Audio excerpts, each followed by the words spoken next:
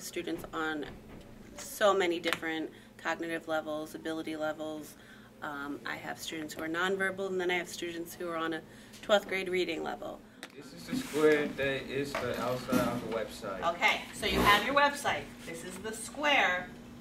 So what is that? Is it the types of browsers or the browser window? Browser window. Browser window. It shows up as a square or a rectangle. Right. Excellent. That's a participation point. Thank you. Which one of those do you think is the proper URL?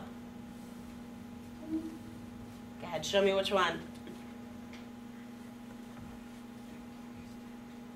Good.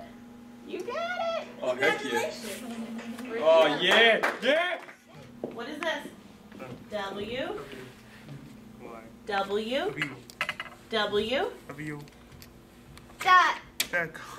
.com. Very good.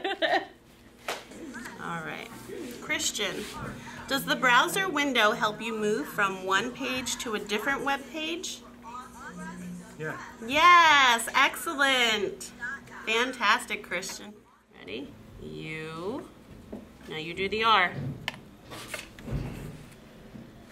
There you go. Excellent. Keep going. So this has offered me the opportunity to do this program with all of them, whether it's, they're able to verbally express or use PEX cards, write in their answers or trace their answers.